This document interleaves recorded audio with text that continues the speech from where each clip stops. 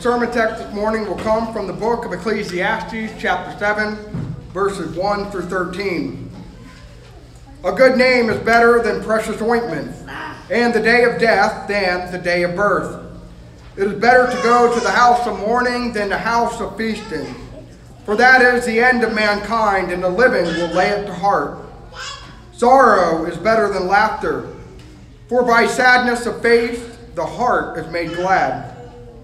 The heart of the wise is in the house of mourning. The heart of fools is in the house of mirth. It is better for a man to hear the rebuke of the wise than to hear the song of fools. For as cackling of thorns under a pot, so is the laughter of fools. This also is vanity. Surely oppression drives the wise into madness, and a bribe corrupts the heart. Better is the end of the thing than its beginning, and the patient in spirit is better than the proud in spirit. Be not quick in your spirit to become angry, for anger lodges in the heart of fools. Say not, why were the former days better than these? For it is not wisdom for you to ask this. Wisdom is good with an inheritance, an advantage to those who see under the sun. For the protection of wisdom is like the protection of money, and the advantage of knowledge is that wisdom preserves the life of him who has it. Consider the work of God. Who can make straight what he has made crooked? This is the word of the Lord. Let us pray. Heavenly Father, I would ask now that the words of my mouth and the meditations of all of our hearts would be found pleasing and acceptable in your sight. And we ask this in the name of Jesus Christ, who is our Lord, our rock, and our Redeemer. Amen. Amen. You may be seated. As we work through what is admittedly at times a head-scratching book, we need to remind ourselves of a very basic fact about the book of Ecclesiastes, and that is that it is a book of wisdom. Wisdom books in the Bible are given to teach us about how to think about and how to live life when things are complicated, when there does not seem to be any clear-cut answers, any clear right or wrong. And wisdom literature in the Bible comes at a very unique time in God's history of redemption, when Israel had been given a new stage, a new part of her national life. God has recently given Israel a temple and a king, and then also along with those two things, we see the writing and the development of the wisdom literature. Books like Proverbs, Ecclesiastes, Song of Songs. Kings need to be trained by God's law. They need to be trained by all the law that we find in the Pentateuch, but also kings need God's wisdom for all the situations of life, for all the situations that come with governing that are simply not addressed in God's law.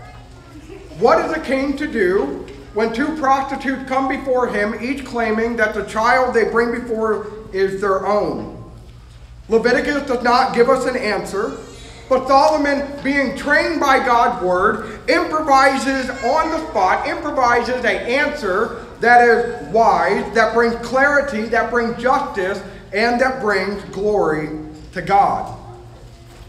Wisdom is about wrestling with all the complicated issues of life. But if we are honest with ourselves, we can all admit that we are much more comfortable in making absolute judgments about right or wrong. We're much more comfortable with the parts of the Bible that say, don't do this. It's very easy to understand. Rather than wrestling with the tension that we find in a book like Ecclesiastes.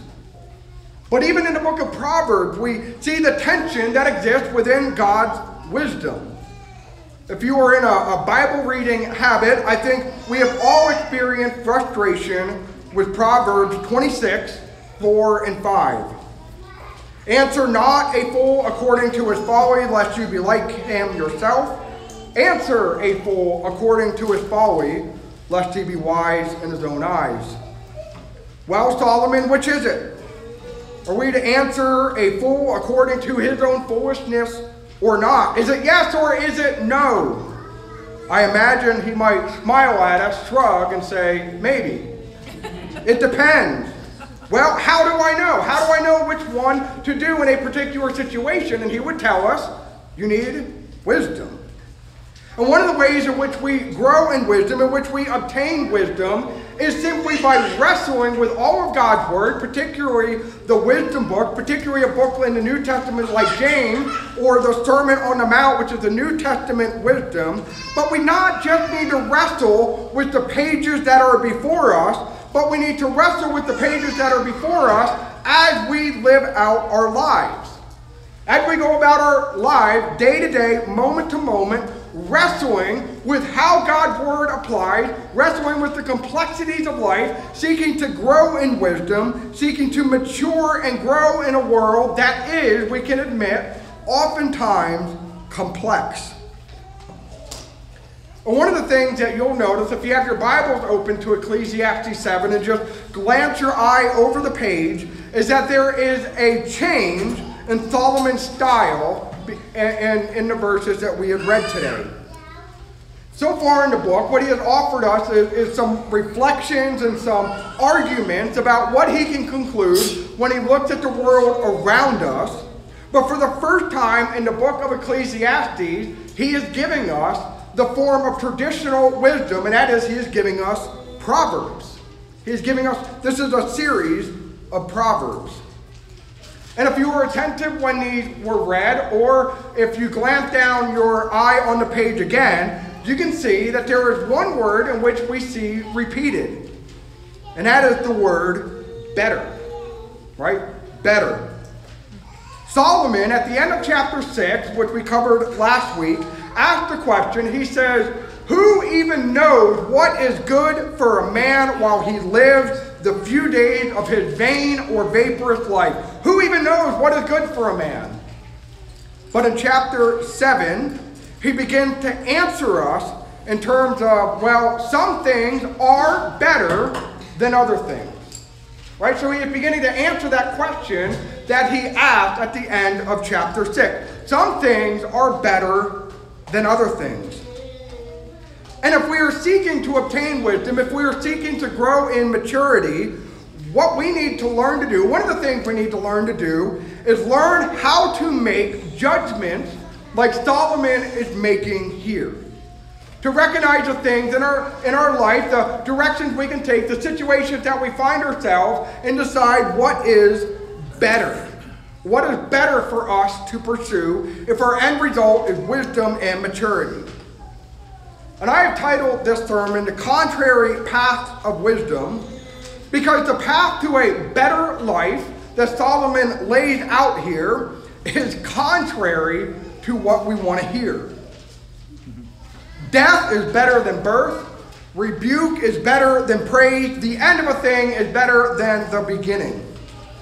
We might see the wisdom in what Solomon is saying, but these are not easy things for us to hear. And note too that these verses, as I have said, come right after the question that Solomon asked at the end of chapter 6, who knows what is good for a man? And then look down at verse 11. Solomon in verse 11 said, wisdom is the thing that is good. And I think this helps us put all the Proverbs in context. I think considering how it's sandwiched between the question and the answer, we need to understand that this entire proverb is how are we to find wisdom? And so what are these things better for us? They are better to help us chase after, to help us find wisdom and maturity. These things are better because these things will bring us wisdom more than others. And so when we begin looking at verse 1, we might believe that the Proverbs are a little free-floating and disconnected. But I think there are basically three themes that come up in verses 1 through 10. In our pursuit of wisdom, death is a better teacher than birth. In our pursuit of wisdom, rebuke is better than a false praise. In our pursuit of wisdom, patient hope is better than frustration. And so Solomon begins in verse 1, and he says that a good name is better than a precious ointment. And a precious ointment is an expensive, luxurious item. I don't know if we even have things like this in existence anymore, but think about the jar of anointment, a jar of spices that Mary broke open and anointed over Jesus before the week of his crucifixion.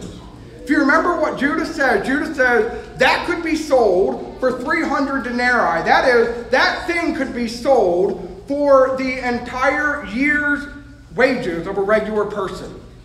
Right, so we're talking about this precious ointment being worth a whole lot of money. And Solomon is saying, but what is more precious, what is worth more is your name, your good reputation. And we all know stories about men or women that give up their reputation in pursuit of wealth. They grow wealthy, but they became known as untrustworthy. They become wealthy, but they became known as someone who is unfaithful. They become wealthy, but they became known as a cutthroat. Solomon is telling that your name is worth a whole lot more than wealth. He tells us the same thing in Proverbs 22. A good name is to be chosen rather than great riches.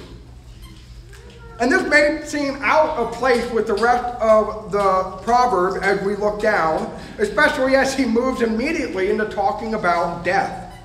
It is sort of jarring for us to read, but I think we can understand the rest of the proverb as teaching us how to attain a good name.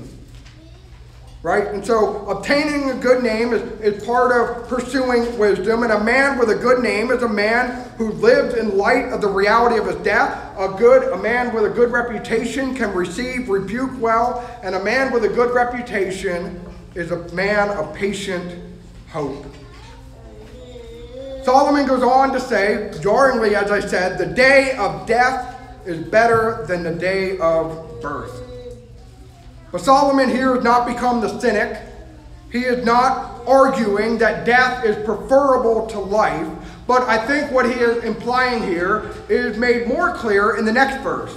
It is better to go to the house of mourning than a house of feasting. For this is the end of all mankind, and the living will lay it to heart. To put this into jargon, it is better to go to a funeral than to go to a party. And of course, this is contrary to what we want to hear. We'd rather go someplace where we can let loose, where we can laugh, where we can have a good time and hang out with friends. But he is telling us that it's better to go to a funeral. Why? Because there is much more wisdom available to you, much more things that we need to learn at a funeral than at a party. At funerals, he tells us, we come face to face in an undeniable way with what is the end of all mankind, but more importantly, what is our own end. And he tells us that those living, when they go to the house of mourning, when they go to a funeral parlor, need to lay it all up to heart. That is, we need to consider it. We need to ponder it. We need to let the reality of this end sink in. Do not ignore it. Do not go on acting as if somehow we will escape it. Do not put off with dealing with the implications. You will die, and the day to start facing and dealing with that fact is right now. Living wisely is living according to the fact that one day you will die. And so do the things matter to you now? Are they going to be the same thing that will matter to you on your deathbed? Throughout all of Christian history, there has been a phrase that the church has used to remind the people of this fact, and that is the phrase, memento mori, remember you will die. And remembering and facing this fact often will cause us to live wisely. In fact, the novelist John Steinbeck, who was no Christian, understood this fact and wrote that it seems to me if you or I must choose between two courses of thought or action, what we should do is remember our dying and try to live in a way that our death brings no pleasure to the world. Right? So even a unbeliever like John Steinbeck here can say, hey, living in light of your death so that that your death brings only sorrow to those, that it brings no pleasure to the world, that is simply a wise way for a person to live. And so one of the ways that the day of death is better than the day of birth is because as we move towards it, we begin to take stock of the things that really and ultimately matter in our lives and live accordingly. One of the reasons we consider youth in a broad category foolishness is because so often youth can simply put the fact that they are going to die out of their mind. Right? The younger we are, the more invincible we feel, the more death is not a reality that ever crosses our thought, and so we go and do stupid things. We go and do foolish things. But as we mature physically, as we move towards our death, that reality should cause us to reflect on the things that truly and really matter, and should be the things that stir us onto wisdom and maturity. Solomon says that sorrow is better than laughter. And he's not saying that we should be sad all the time, but his point is that the sorrow that comes with facing the hard facts of life, with looking at the world as it is and recognizing it and dealing with it and letting it affect you, can lead to wisdom, and wisdom can lead us to a better and deeper seated joy. Right? So he said, by the sadness of face, the heart is made glad. And that's been his argument through the whole thing, that true joy in this life comes not from simply ignoring all the hard facts of life, but looking at it, looking into the vapor, looking into the fact that we control nothing, but God is the one who is in control. He is the author of all things, and so we can step forward into our life with faith, with hope, and with joy. And so the wise person appreciates. You don't have to appreciate the hardness of a difficult situation, but you should be able to appreciate what it can bring to you, how it can mature you. The wise person does not seek to avoid hard situations, does not seek to avoid sad situations. When hard things come, the wise man does not seek distracting pleasures. When crisis comes, the heart of the wise man is found in the house of mourning. But the fool is the one who disengages. The fool is the one who distracts himself in what Solomon calls the house of mirth. He simply refuses to deal with the hardships that are coming with him, and he goes off and he escapes in whatever various ways men and women can escape. And so how often do we consider our death? How often do we let that reality sink in? How often do we live our lives knowing that someday they will come to an end?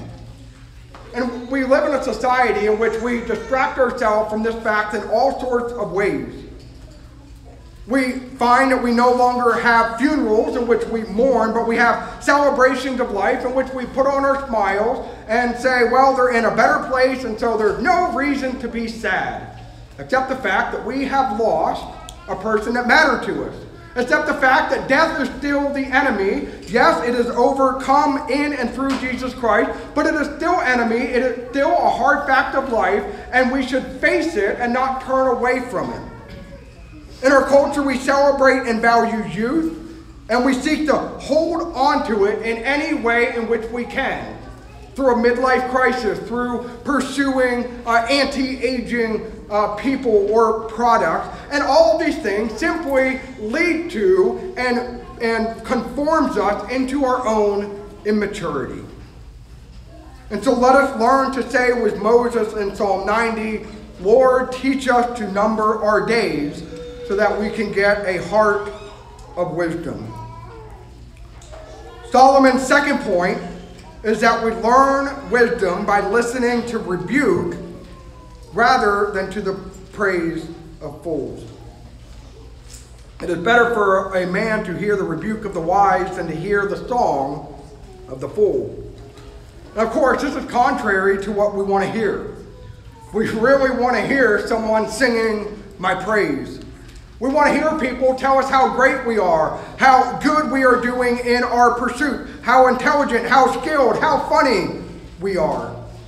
But But what do we ultimately gain from this, especially if it's coming from a foolish person? We do not learn our blind spots. Therefore, we make no corrections in our life, but simply we are puffed up in our pride. We are determined that we are on the right course, and we need no change in direction. We need to make no changes, because why would I make any changes if I am as great as this person has told me I am? And so it's better to listen to a wise man rebuke you. It's better to have a wise person call out your faults, to bring illumination to your blind spots in which you do not see or understand, to point out the corrections that you need to make in your life. And of course, this is much harder to hear and take, but it is better for you if your goal is wisdom and maturity rather than ease and comfort. Solomon says that the laughter of fools is like thorns under a pot. Imagine trying to start a fire, but all you have is some bramble bushes, right? It begins to snap and crackle and make a lot of noise, but there will be very little heat produced by such a fire. And so he says the laughter, the song, the words of a fool is very noisy. It might be very entertaining to watch them spit out and crackle, but he says it offers no real value to you in your life. And again, we should understand, not misunderstand Solomon here. He is not in love with pain, with sorrow, with hardship, with rebuke, he's not just in love with pain for its own sake, but because of what all these things bring to us and lead us to. Just like we heard in Hebrews 12 today, for the moment, all discipline, all rebuke seems painful rather than pleasant, yet it later yields the peaceful fruit of righteousness for those who have been trained by it. Right? Rebuke and discipline is not ever fun when you're going through it, but if you go through it well, if you go through it faithfully, it later will bring you great fruit of wisdom and maturity and righteousness. And our problem is that we are often too impatient in our trials to reach this end result of righteousness, to reach the end result of joy. The thing we saw throughout our entire book of James is that when hardships and trials and difficulties come, we want out in whatever way we can find to get out of the situation.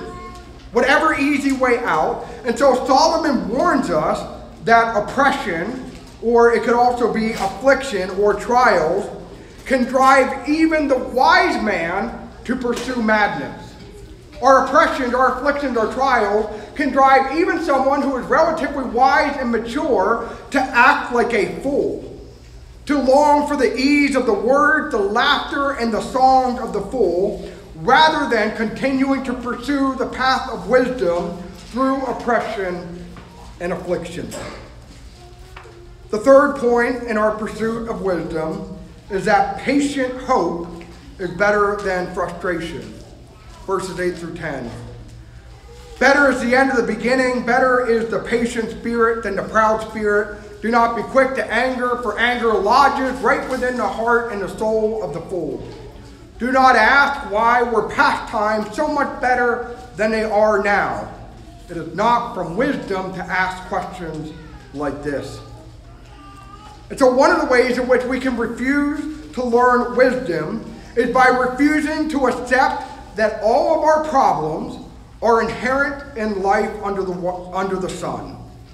All of our problems are due because God has put the burden of the curse on the world, because God is the one who has taken the good and perfect world he created, and as a result of sin, he has bent it.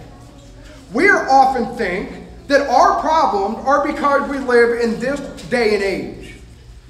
And make no mistake, we live in dark and evil times. Rebellion is rampant in all areas of life and in society. But and this is something we need to pay attention to, one of the foolish mistakes that conservative people make is to desire a return to some imagined golden age of the past. Whatever time we desire to put on a pedestal If we actually went back, what we would find is that, hey, the world was bent out of shape and crooked there as well. If we were to go back, we would find a world that is under the burden of a curse, just like our world now. What we would find if we went back is that people are sinful just like they are now. That people were oppressed just like they are now. That foolishness runs rampant just like it does now, because the problem is human nature, not the particular age in which we live. We desire to go past because we view it through rose-colored, nostalgic spectacle. We desire to go past because when we read history, we can see how God delivered people, how God was faithful to his people, and we see how all the problems were worked out where we don't know how God is going to work in our future. We don't know how God is going to work in a faithful way in our life. And so it's much easier to look back at how God has worked than to look forward with hope and faith at how God will work for us.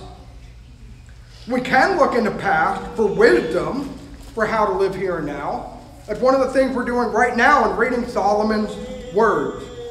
We can read about how people thought about life in the world, how to live well. We can then face our issues and struggles with greater wisdom, having learned from the past.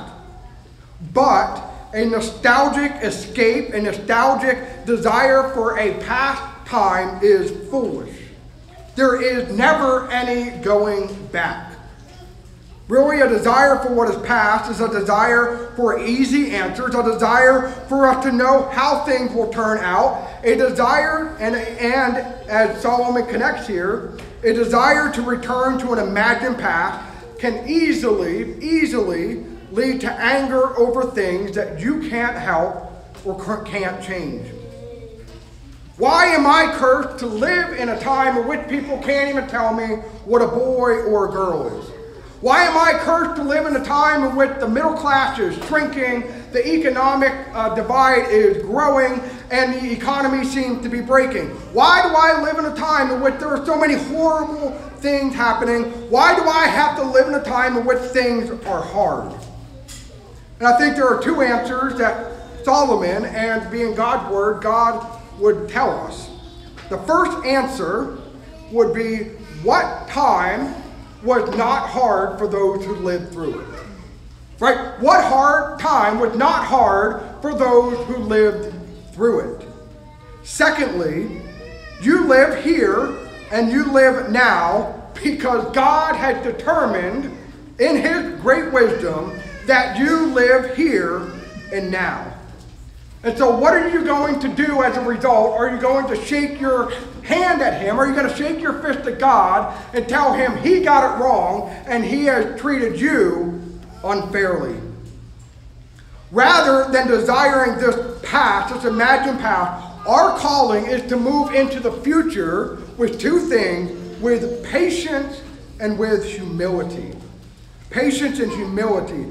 Knowing that God is the author of all history, God is the author of our lives, and so we will wait upon him. The conclusion to Solomon's Proverbs comes in verses 11 through 13, where again he answers the question that he posed at the end of chapter 6. Who knows what's good for man? Wisdom is good, and wisdom is an advantage for those who live under the sun. He says that the protection of wisdom, literally the shade that wisdom provides, is like the protection or the shade that money provides. And again, we talked last week about money. Money and wisdom is not the ultimate savior in the world, but there is an advantage in obtaining it. But once again, they both have their limits.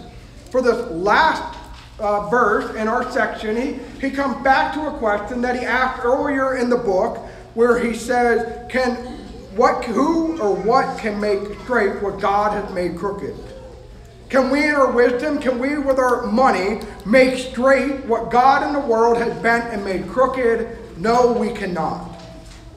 Wisdom and money can help protect, preserve. It can help us live in an advantageous way in a crooked world. It can, but it is not the ultimate savior or solution. But we know that there is an answer to Solomon's questions of who can make straight what God has made crooked. And the answer to that question is only God can make straight the things that he has made crooked. Specifically, the Son of God who took on human nature in order to begin setting the crooked and bent world straight. And one of the ways in which he set the bent world straight is he became, as the Apostle Paul says in 1 Corinthians, he became to us wisdom of God. Christ has come to become for us wisdom of God. This contrary, hard for us to hear wisdom that Solomon gives us is turned up on full display in the teaching and the life and the death of our Lord Jesus Christ. Christ teaches us that the way to life is not by avoiding the reality of death, but embracing the reality of death, not only by living with a sense that someday we will die, but he tells us that we embrace our death each and every day as we pick up our cross and follow our Lord Jesus Christ. He tells us that whoever loses his life for his sake will find it. We can find that we can only have real and true life because it is no longer I who live, but Christ who lives in me, as Paul will say in the book of Galatians. We can embrace not only the helpful rebukes of a wise friend, but we also know that when we are unjustly rebuked, when we are unjustly reviled, for Christ's sake and for the gospel's sake, Christ says we are blessed. And consider our Lord Jesus Christ. He is the man, one man in all of human history that never needed any kind of rebuke. But he still humbled himself, and he still allowed himself to be reviled for our sake. And so, if Christ allowed himself to be reviled by all of mankind as he hung on the cross, then who are we to refuse to accept a needed correction as we seek to follow our Lord? And if we believe in the gospel of Jesus Christ, then what are we ever doing in desiring a past golden age? He tells us the end of the thing is better than the beginning. The end of the world, the end of history, will far surpass the glory that it had at the beginning. All of us, no matter where we are in our life, our best days are ahead of us. And this is why the Apostle Paul could look at the same world that Solomon looked at, this world of vapor, this world that has been bent, this world that is filled with hardships and oppressions and trials, and declare that no matter how hard things are in life, he tells us they are nothing more than a light, momentary affliction whose entire job is simply to prepare us for the eternal weight of glory that is beyond all comparison. And so we live not with our eyes and hearts fixed on the past, but with our eyes and our hearts fixed on the eternal future that we shall live in the presence of our blessed Lord. In the name of the Father, and of the Son, and of the Holy Spirit. Amen. Amen. Heavenly Father, we do pray that you would give us a heart of wisdom, so that we would number our days, so that we would receive correction, so that we would hope and yearn for the age to come. And Father, we pray that we would do all these things following the wisdom that is found in your beloved Son. In his name we pray.